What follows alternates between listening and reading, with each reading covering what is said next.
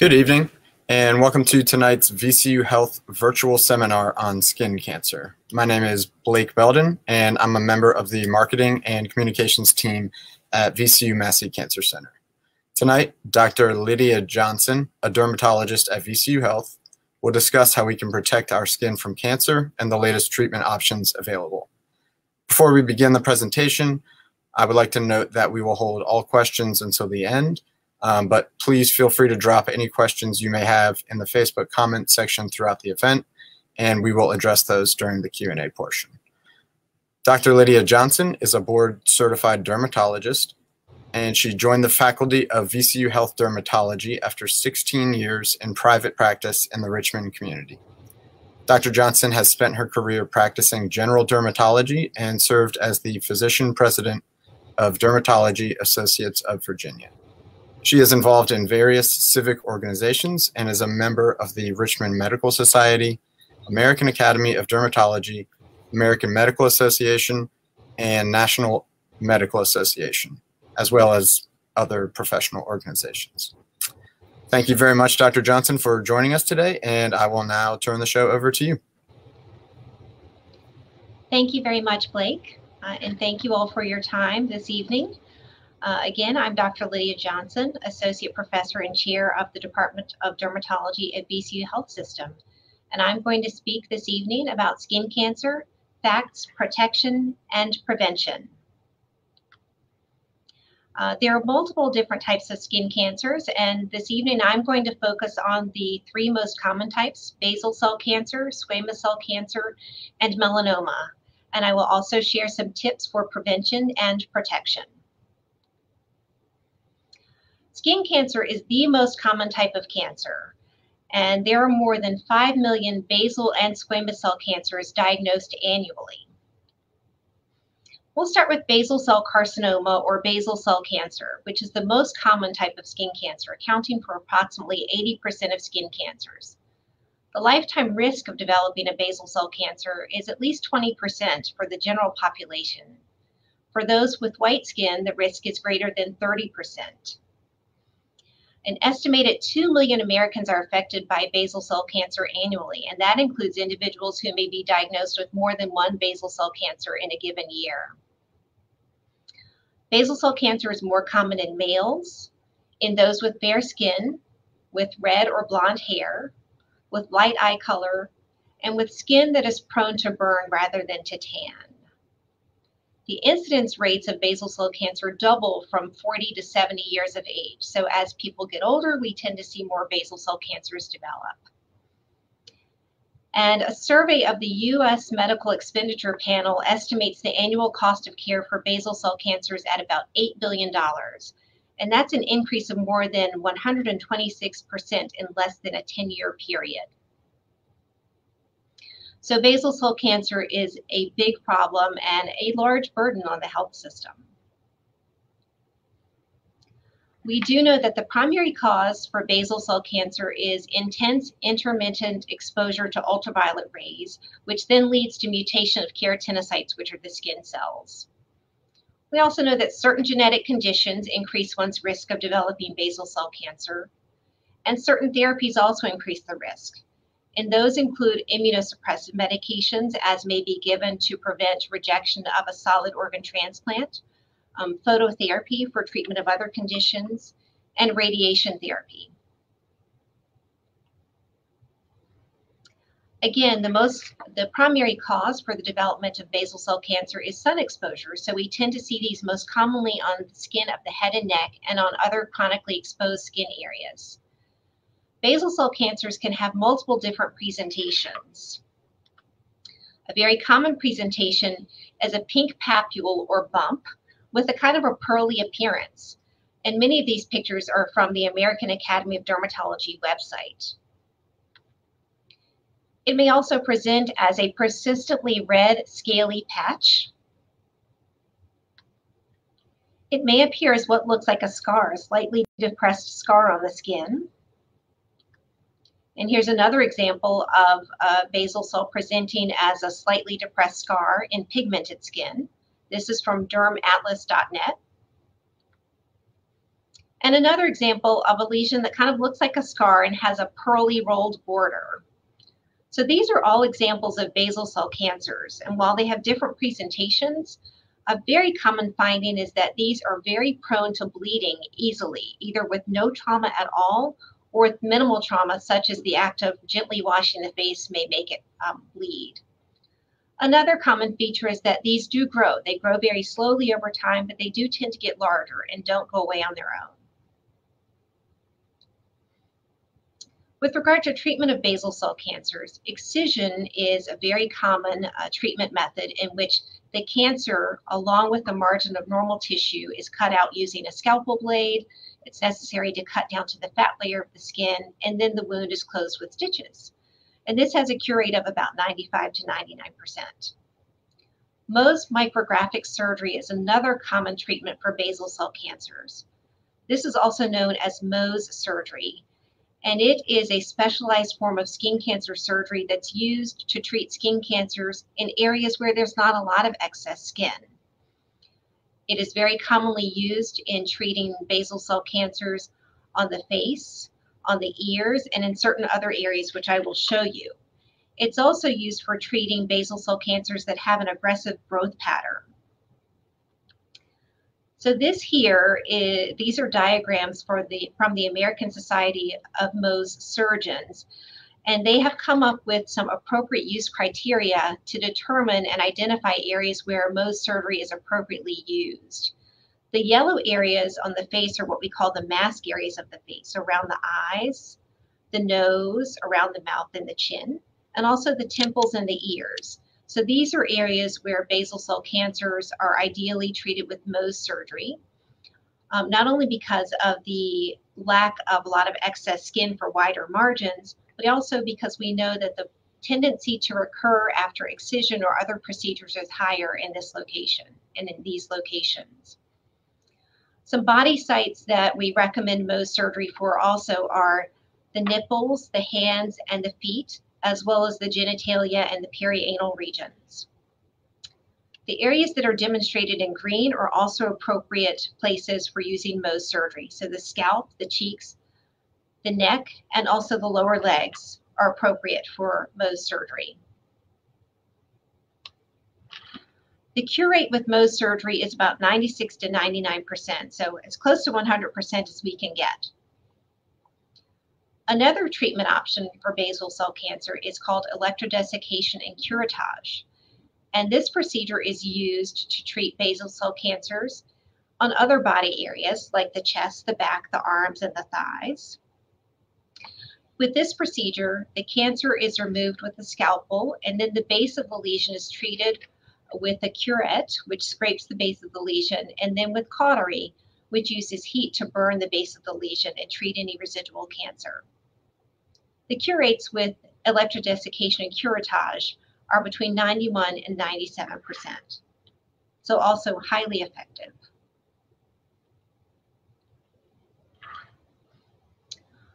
Other treatment options for basal cell cancer include some topical therapies, particularly for those that are low risk for what we may call superficial basal cell cancers. Imiquimod cream is a topical agent that stimulates the immune system to fight against the cancerous cells. It's usually used for a period of about 6 weeks, has a lower cure rate than surgery, but can be an option for places where the lesion is not amenable to surgery or because surgery is not desired by the patient once they're aware of the potential risks and benefits. 5-fluorouracil cream is a topical chemotherapeutic agent which can also gradually destroy the cancerous cells and is typically used for a period of about 3 to 4 weeks. Its cure rate is also significantly lower than surgery, but it can be effective, particularly where surgery is not an option or is not preferred.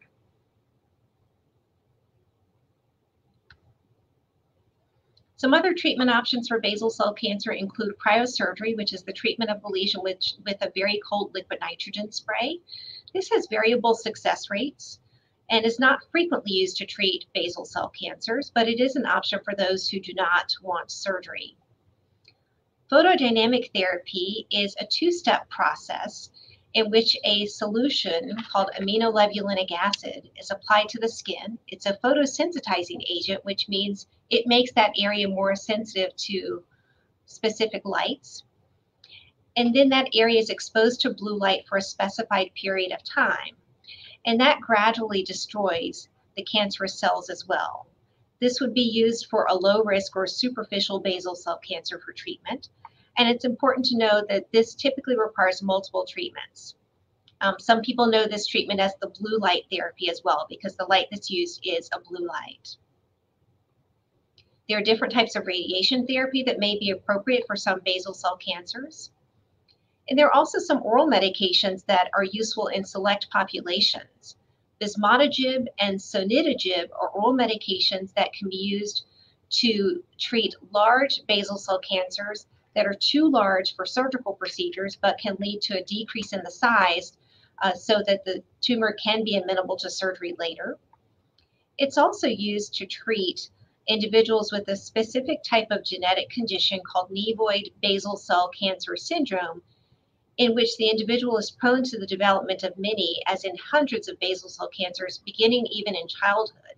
So surgical treatment of these is not very practical, and this oral medication, when taken, can actually lead to either a complete regression and clearance of the skin cancers, or can make them smaller.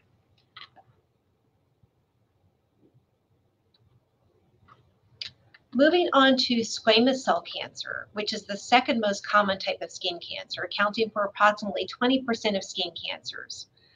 Squamous cell cancer, though less common than basal cell, is more aggressive, which means that it does grow quickly and it can spread to lymph nodes and to other areas of the body or metastasize. Several genetic mutations have been identified within squamous cell cancers. Those who are more prone to developing squamous cell cancer are those with light skin, males, those with increasing age, and those with a history of chronic and long-term ultraviolet exposure.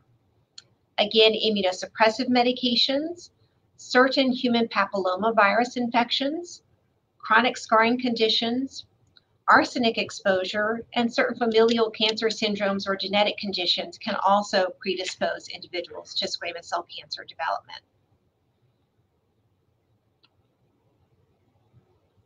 Again, because ultraviolet exposure is the primary cause for squamous cell cancer, these are most commonly found in areas of chronic sun exposure.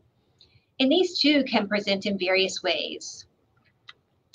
Before I show images of some squamous cell cancers, I will also add that in individuals with black skin, the face, the lower legs, and even non-sun exposed areas are the most commonly located sites. And smoking does increase the risk of squamous cell cancer on the lip. So here's an example of a squamous cell cancer presenting as a persistently scaly red patch. And this is also from the American Academy of Dermatology website. It can appear as a firm bump with a crusted surface. Sometimes the surface actually has a kind of cauliflower appearance. This is an example of an ulcer, which is actually a squamous cell cancer on the lip. Again, smoking does increase the risk of squamous cell cancer here. And you may be able to see that the lower lip looks kind of scaly, and there is significant sun-induced damage on the remainder of the lip as well.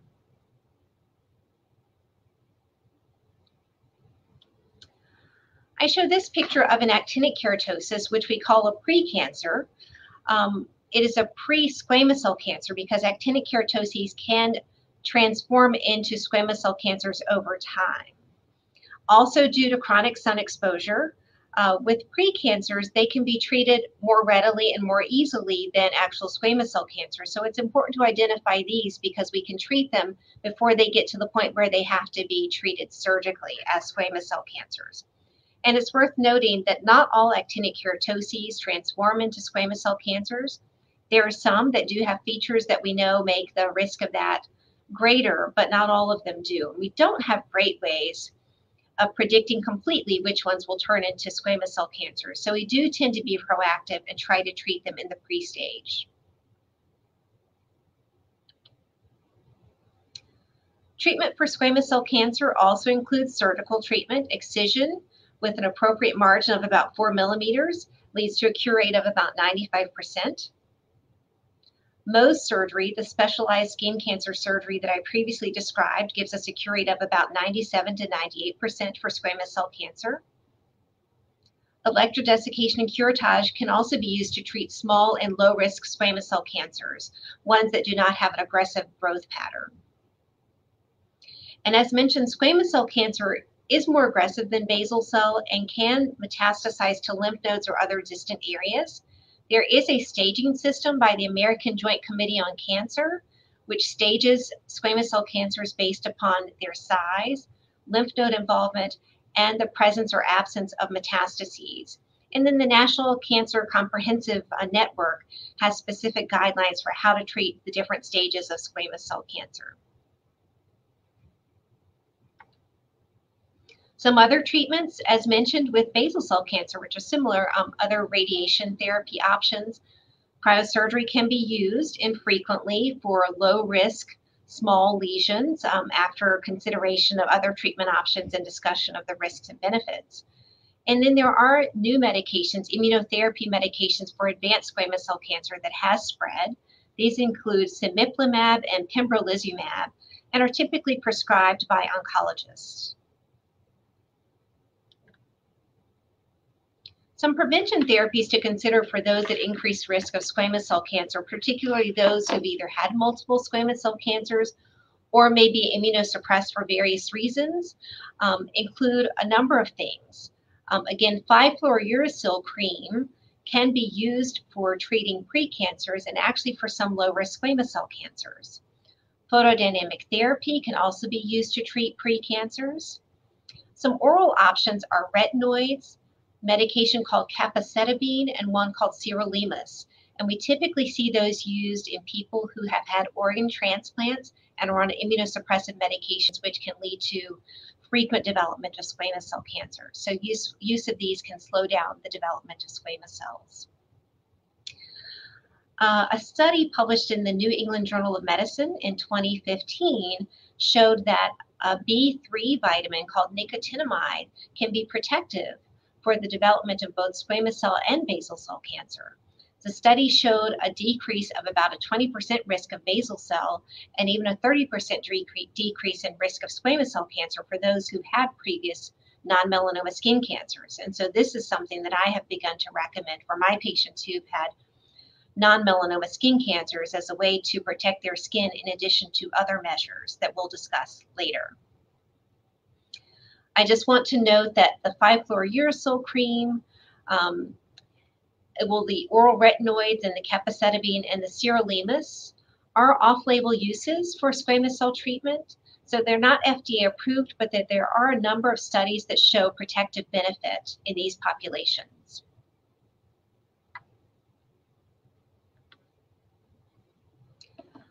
Now I'll move on to melanoma.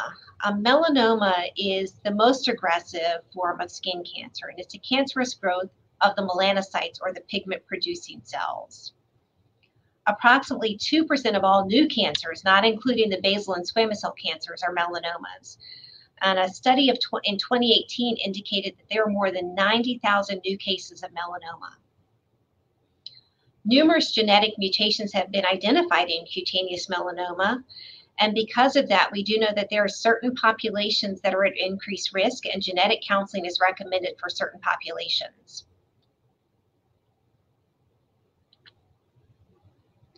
The risk factors for melanoma, the most common cause for melanoma, again, is chronic sun exposure. So those with a history of sunburns and chronic ultraviolet exposure. Those with a history of indoor tanning, especially before the age of 35.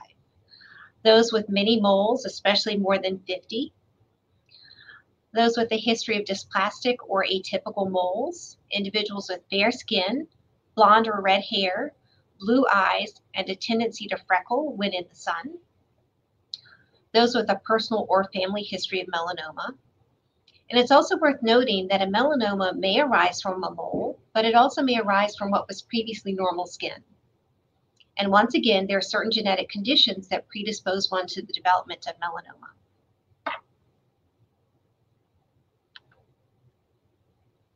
So the warning signs and suspicious features of melanoma are frequently referred to as the A, B, C, D, and E's.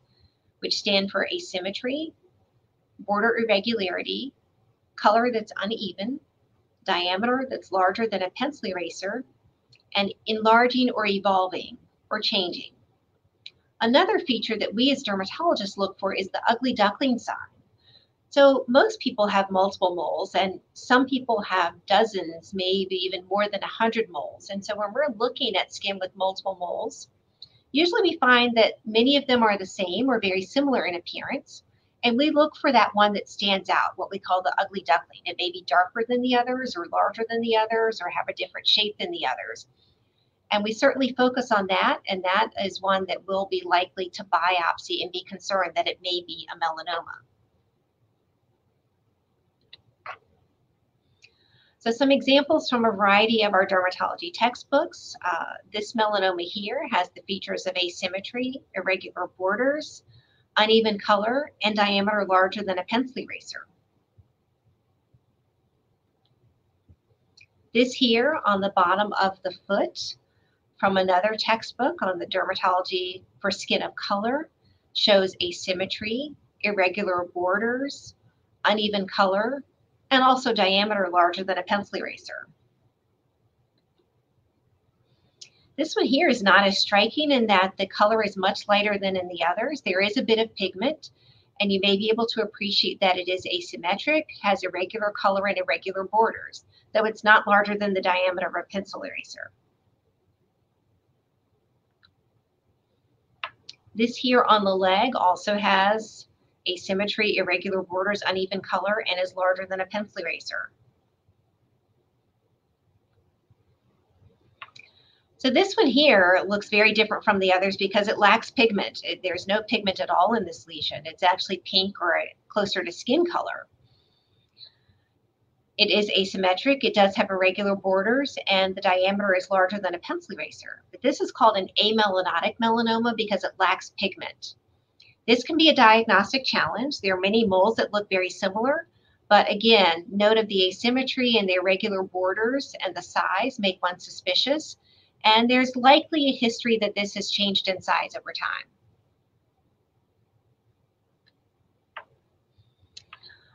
Just like basal cell and squamous cell cancer, we do see melanoma in all different skin types and all different racial groups. In individuals with brown and black skin, the acral lentiginous melanoma is the most common type.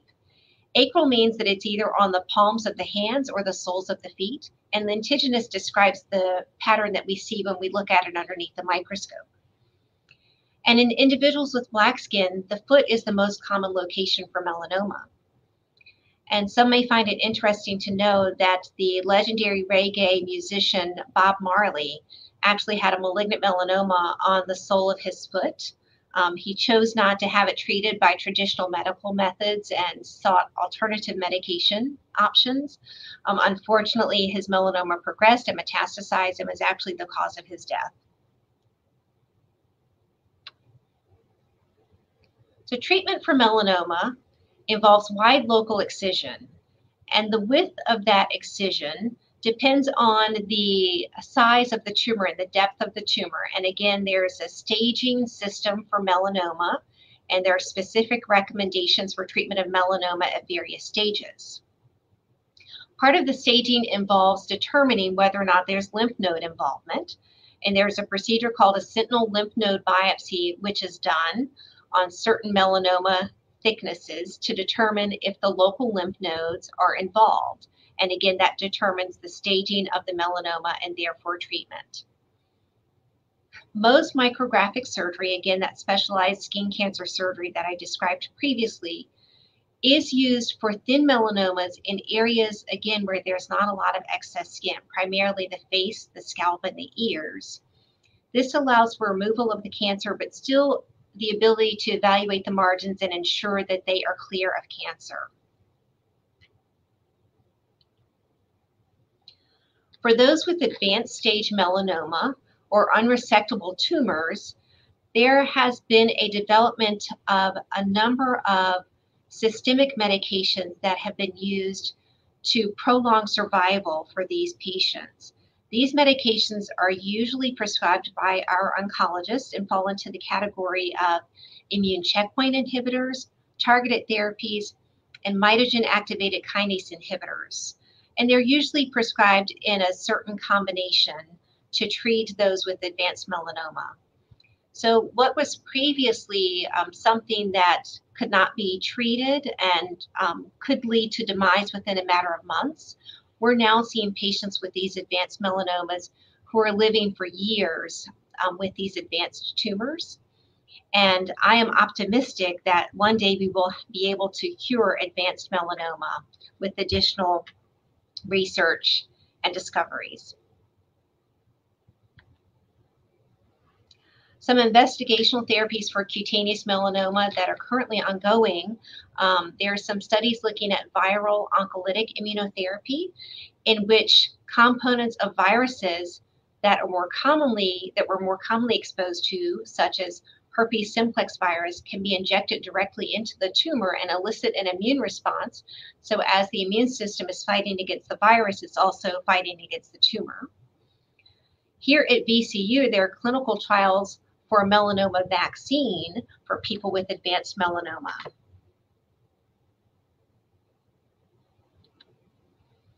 So once a melanoma has been treated, it's still important to continue management of the patient with regular full skin checks by a dermatologist every 3 to 6 months for at least 2 years, and then every 6 to 12 months thereafter, depending on the stage of the melanoma. We regularly monitor for symptoms that might suggest that the cancer has recurred and spread to other sites or metastasized. And then we order further studies according to the identified symptoms or clinical findings. Some protective behaviors are essential, and I will detail those momentarily. And then we also recommend monthly self-examinations. We recommend that people look at their skin once a month to become familiar with what's on the skin with their existing moles, and then check once monthly to be able to identify any changes or any new lesions that may arise that need additional investigation. So prevention for all skin cancers, basal cell, squamous cell, and melanoma include the following. Seek shade when outside, especially between the hours of 10 a.m. and 2 p.m. when the ultraviolet rays are most intense. Use sun protection, including lightweight sun protective clothing, a wide-brimmed hat, sunglasses, broad-spectrum sunscreen of at least SPF 30 or greater. We recommend that the sunscreen be applied at least 30 minutes before going out and is reapplied at least every 2 hours if out for prolonged periods, and also reapplied after getting out of the water. Avoid tanning beds or sun lamps. And again, I've started to recommend oral nicotinamide twice daily for prevention of basal cell and squamous cell cancers in patients who've had previous non-melanoma skin cancers. We recommend monthly self-skin examinations to identify suspicious lesions early. And also we recommend that you seek the assistance of a dermatologist if there are any concerning lesions that arise. So thank you very much for your attention and your time, and I'm happy to answer any questions. Thank you, Dr. Johnson, for that informative presentation. We will open the floor, and before I address any that came through the comment section, I would first like to read a few that were submitted in advance. You definitely addressed this in your presentation, but I think it'd probably be good to do a little refresher. How common is skin cancer, and what are the warning signs? So skin cancer is very common. Again, it's estimated the lifetime risk of developing a basal cell cancer, which is the most common type of skin cancer, is over 20%. And for individuals with white skin, it's over 30%. So very common. And with the skin being the largest organ of the body, it's not surprising that we do see a lot of skin cancers. The warning signs for skin cancer, as you saw, they can look different ways. Even one skin cancer can have different presentations. So some of the general guidelines that I recommend are, if there's a new lesion that arises on the skin that bleeds easily or spontaneously, it should be checked. If there's a lesion that looks like a wound or an abrasion that doesn't go away after a month or longer, that's also suspicious. If there's something on the skin that starts to change, which could be in size, shape, or color, that should be checked. Again, if there's a mole that changes, so a pigmented lesion, which could be brown or black or something with color that's changing, it should be checked. Or if there's anything new that arises with any of those A, B, C, D, E features that I mentioned, asymmetry, irregular borders, uneven color, diameter larger than a pencil eraser. Those are all things to have checked out. You know, I tell people that if it's nothing, great, but if it's something, we can take care of it. And the earlier, the better. Okay. This kind of leads into this next one a little bit. You've touched on that there. How can you examine yourself for skin cancer? Like how often, or any other suggestions you may have? Yeah, I recommend using a full-length mirror if possible and standing fully unclothed in front of the mirror. And then for examining the backside of the body, it can be helpful to use a handheld mirror, kind of hold it up and use it to look at your reflection. And doing that, again, about once a month can be useful because, one, you'll become familiar with what's on your skin, your moles, what they look like, where they are. And so if something changes or if something new arises, you'll be able to detect it earlier. Okay. So what does it mean if your skin cancer has metastasized? Yeah, metastasize means that the cancer has spread beyond the original site. So if it's a skin cancer, now it's spread beyond that. It's in the lymph nodes or it's in a distant site. So if I was diagnosed with skin cancer, what type of physicians will I see for treatment, or melanoma? Right. So typically, you know, most commonly the dermatologist is the person who diagnoses the skin cancer. Most skin cancers can be treated by the dermatologist alone. If it's advanced, we may need to work with our oncology colleagues to treat with some of those systemic medications that I mentioned, or sometimes we'll send to our surgical oncology colleagues because they'll cut it out and also do that sentinel lymph node biopsy or any additional treatment. Some patients need both surgery as well as those oncologic treatments. So it's either a dermatologist or usually a dermatologist working in conjunction with an oncologist or surgical oncologist. It would be one of those three or a combination. Are there clinical trials for skin cancer treatments? Yes, right now here at VCU, there are clinical trials for the melanoma vaccine being done by our oncology colleagues. And there is also a study being done for treatment of advanced squamous cell cancer. There are other academic institutions that are doing other clinical trials as well, but that's what's happening here at VCU currently. Okay. Can skin cancer itch? That's a great question. And it can. Most skin cancers do not, but skin cancers can itch, and skin cancers can sometimes hurt. And again, that can be a change. For example, one may have a mole that has been present for a long time and it suddenly starts to itch, and that certainly makes it suspicious and would lead me to want to check it out further. How much does sunscreen influence vitamin D exposure?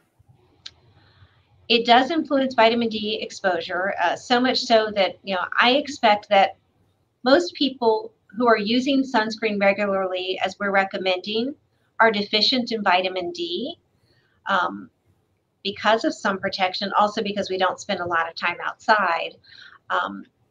However, we still recommend sunscreen as a primary method to protect against skin cancer and recommend that people get vitamin D from dietary sources or through supplements. So we don't recommend not wearing sunscreen in order to get sufficient vitamin D. There are ways to get that sufficient vitamin D and protect the skin from skin cancer.